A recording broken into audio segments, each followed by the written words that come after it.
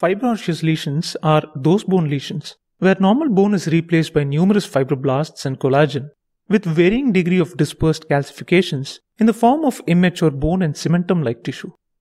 Among the many fibroosseous lesions classified in literature, ossifying fibroma is a neoplastic fibroosseous lesion with proliferative capabilities that exhibits bony expansion.